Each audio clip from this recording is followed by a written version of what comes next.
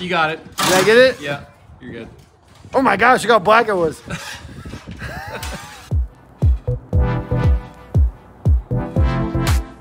Are you going snowmobiling today or what? Dude, no, I thought this was the perfect opportunity to try my new TrueWork overall, maybe? Is it a coverall overall? I don't know. It's got knee pads though, so I'm happy about that. And I'm actually pretty warm. I figured it'd be windy up here on the Perkins mountaintop, and it is. I was right. Here's what I want to do.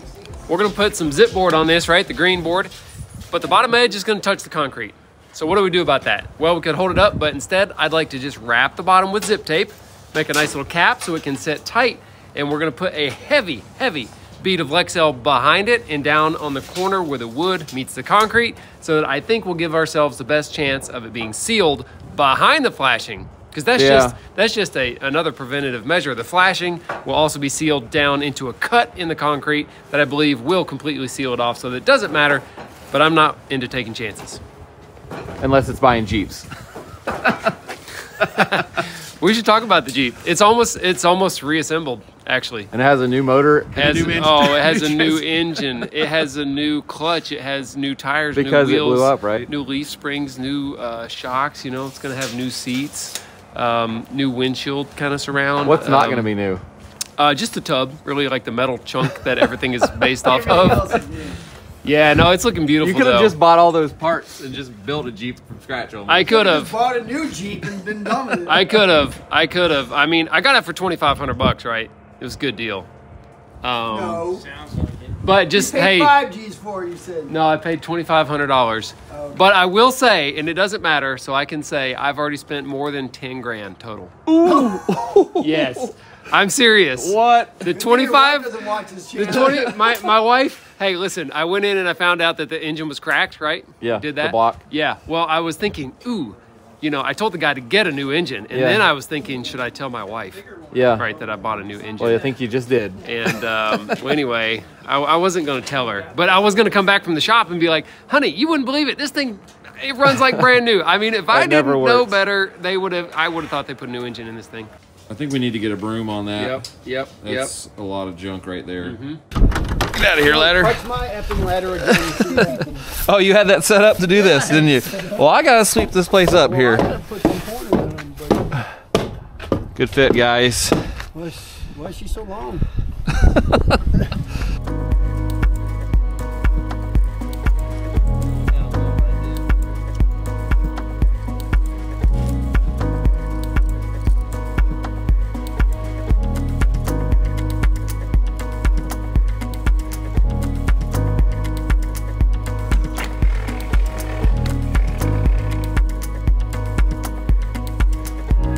One great thing about using Lexel is that it's not water-based, so we can use it out here when it's below freezing and it won't freeze, it'll still cure out. Whereas a water-based caulk, it would freeze and I don't know what would happen. It probably wouldn't work very good. Well, I know this wall isn't structural, but it's sure looking like it's gonna hold this deck up a lot better than these stupid posts. Well, that's what James said, that deck's gonna be super stout. Yeah, you see this post is only on by about a quarter of the girder on it. I mean, it's no big deal. That's all it needs to be.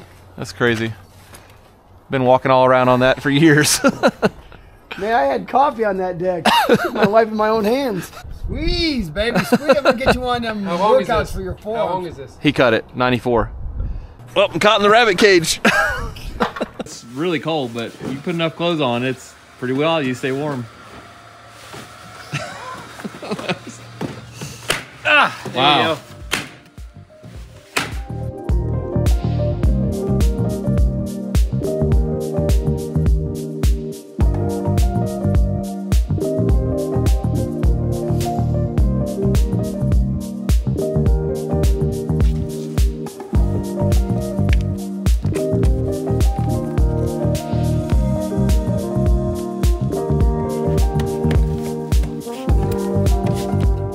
I did this. I don't know. I cut this excess off just because I didn't want it to be doubled up too much. That's probably a good idea.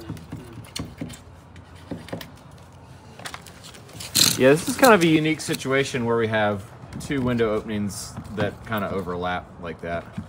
We might even buzz all those flanges. Yeah, so they fit in there I'm thinking just put them where they go. and they just make one cut.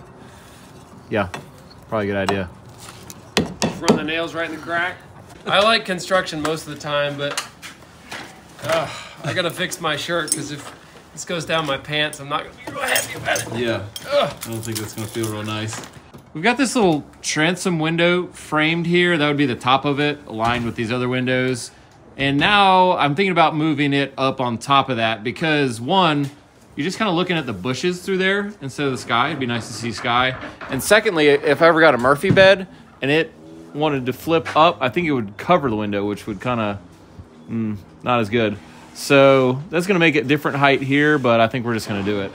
Okay, we got it raised up there about a foot. I think that's gonna be better. What do you think? I think it's great. Which one is the window? That one or this one? No, yeah, that one. Oh, okay. It's great. I love Need it. some cripples there. She might be a little long.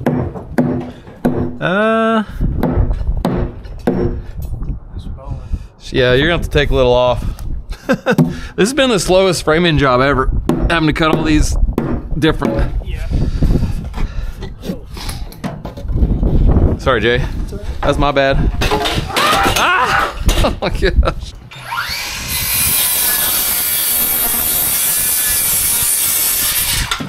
All right, that's gonna be it. I got a feeling. Oh yeah, that's it. Need some numbers on those. Yep, I got you. That's good, Ray.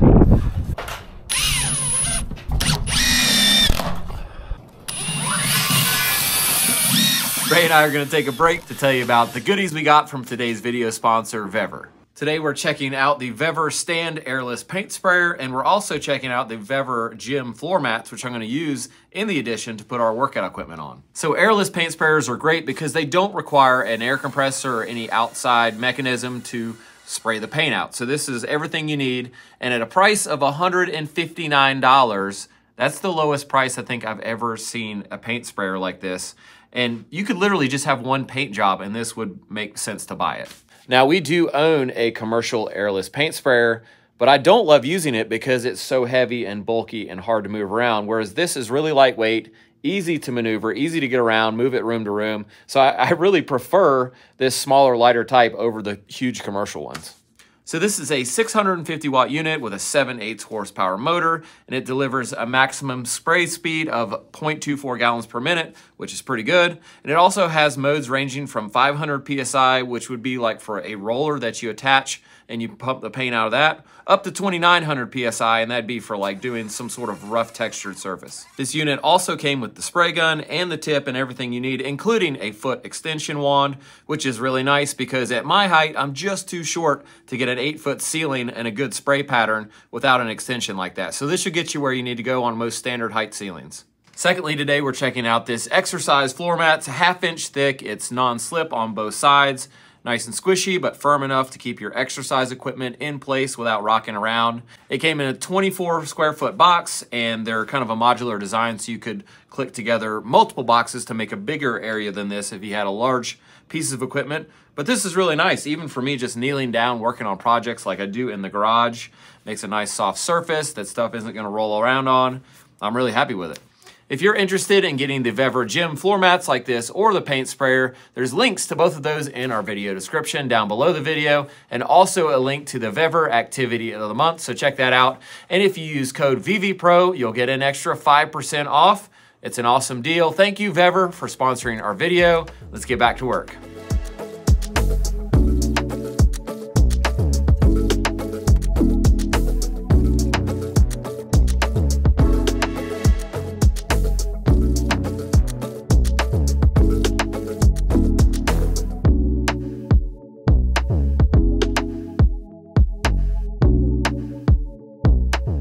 Ray and I are putting this corner in, and this is only a two inch piece, so I'm having a hard time, getting anything to catch there. And I don't have any longer screws, so I'm just kind of making my own little 4-inch like this. Wow, I hope I never need to take that out of there. That's a deep diver. Not my problem. Not our problem, bud. I guess it caught though. Oh yeah, it did. That's kind of a weird situation we had here too. We had this framing right here and then 2 inches to this wall, and we're like, how do we do a corner? Ended up having to rip a 2-inch sliver and then nail a piece of framing to the back of that. Yeah. Make this inside corner. And we ran all the way up too. Ran it all the way up. It will make it a little trickier to insulate, but you can still get in there. which is good. Insulation equals, Insulation going on. equals good. We've made it down to this corner where it connects to the house and this stonework that sticks out. And it's just gonna be a weird, non-conventional type thing. Already I can see, by the way, Jamie's doing this corner backwards the way we'd normally do it. And I'm assuming you do that just to kind of get it plumbed up and get our wall plate established, or our ceiling plate established. That sounds like a good reason. Yeah. I don't have a reason, but that sounded good. Okay.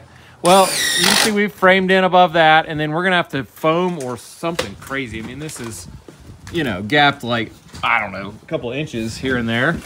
And I don't want critters to go back in there and make a home. That's the main reason I want to seal it up. I don't think too much air will get through that. Yeah. What do you think?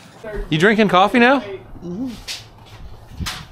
Really? I drink coffee every morning. I thought you drink hot chocolate. No, it's chocolate coffee with peppermint mocha creamer, but it's coffee. So it's hot chocolate. Yeah. I'm going all the way to just to that or to the wall? Below the trim. Oh, hey, Oh my goodness, wow. Holy moly.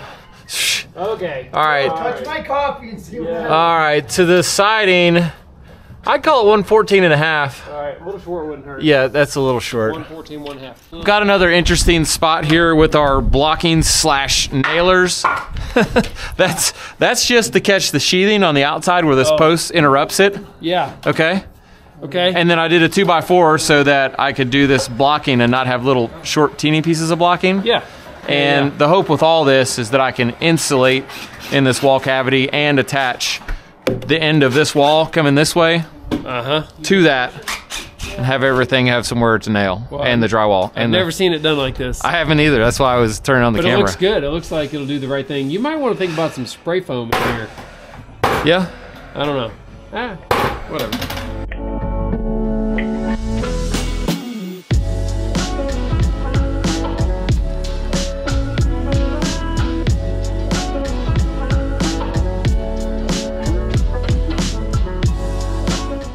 We've got this back wall frame now. I don't know if I mentioned it before or not, but there will be no entrance into the house. The only entrance will be right here, a separate entrance into this room from the outside. And there's already a nice sidewalk, you know, going around to our parking area from here. So if I needed to meet with a client or something, whoop, they could come right around to this door and right into the office. So that's gonna be pretty nice. And also a little more private when it comes to the kids, you know, interrupting if I'm trying to work or Sarah's trying to work, which would be nice. I'm really excited about having a little privacy. Jamie's gonna start on the wall sheathing out here on this wall. We're gonna start from this edge where we have this really irregular rock edge, and somehow he's planning on scribing or making this piece of zip wall kind of match the irregular surface. Is that right? That's right. I don't want it to touch though, so I'm planning for a gap big enough to caulk with some Lexel. Okay. So it doesn't actually touch, but this will kind of be your air sealer thing. And then we can, you know, foam from the back to that to seal it up even better. That's right.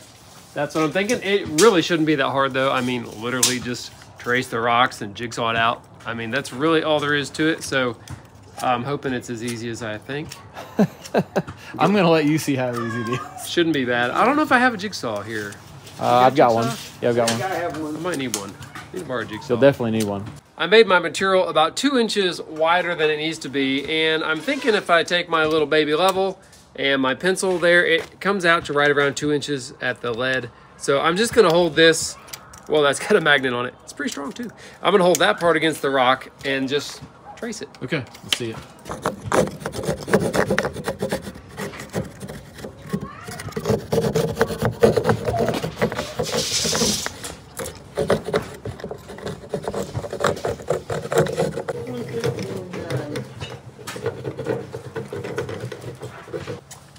That wasn't too bad. I can't help but think how this, following the shape of this, reminds me of the needle on a vinyl record on a record player. And if this wall was a song, Cut. We're not even gonna, just I don't even want to know. it'd be rock. Okay.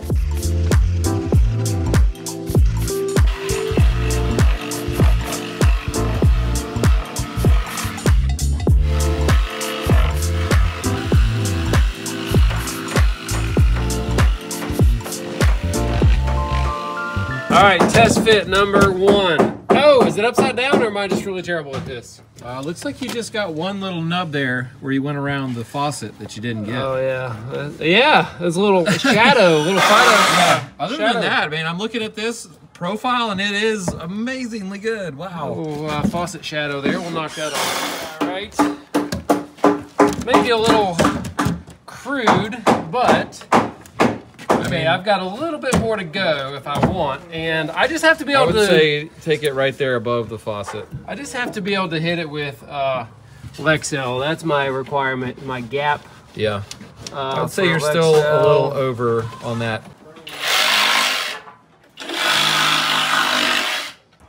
Think you can Lexel all that? I think I can. I think we'll save our super precision work for the finish work, right?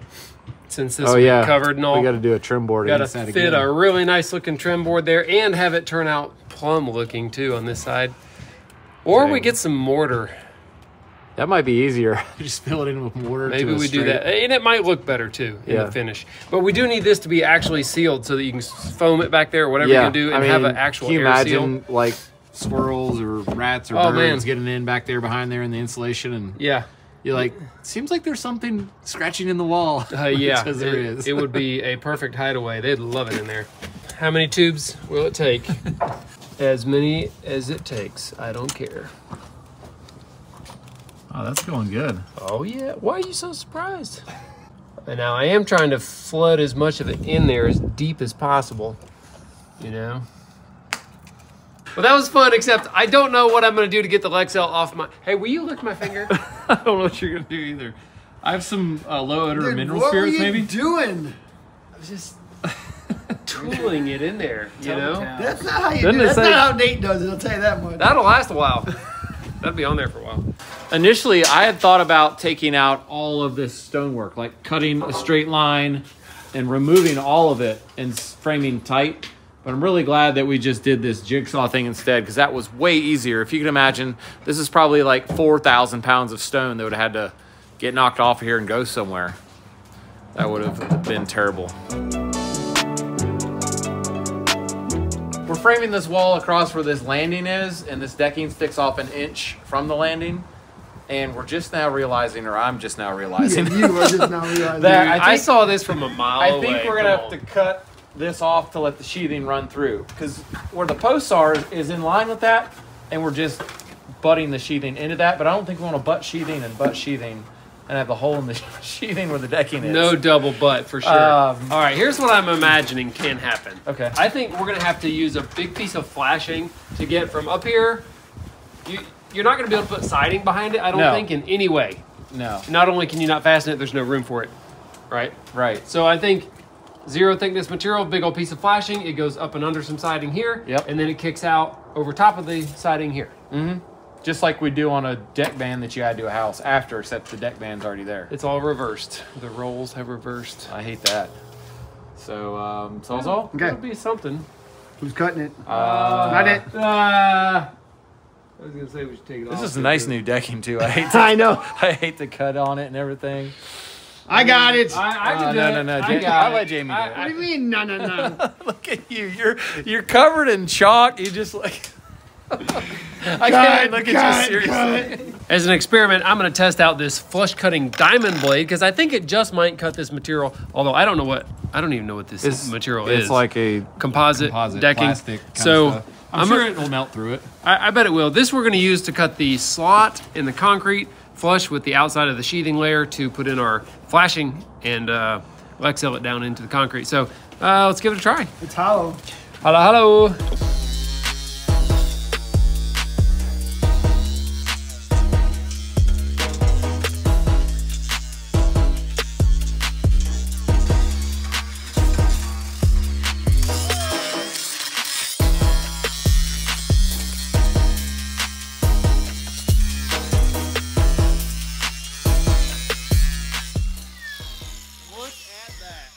Cut pretty clean. It's very clean. Wow. And whoa, there you go.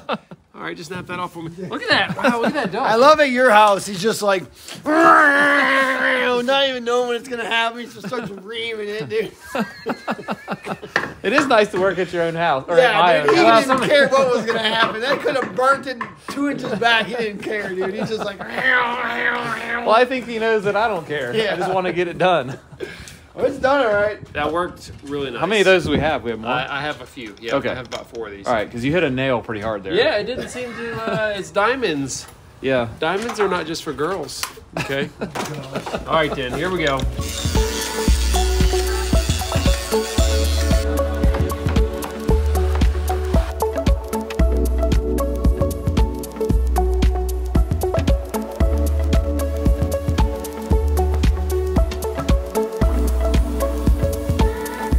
So this entry space right here is kind of a big space. It's 10 by 10, which is kind of wasted because there's not going to be anything in here, but that's on purpose. For me, I'm going to do a nice accent wall with maybe even a Perkins Builder Brothers logo, like backlit or something crazy on like a wood wall. Sounds fun. So that I can set a camera up and have a nice blank background behind me, which I don't have anywhere else in my house. Basically, everywhere you look in my house, there's junk. So just for me, being really OCD, it's gonna be nice to like be able to stand somewhere where there's not a bunch of junk behind me.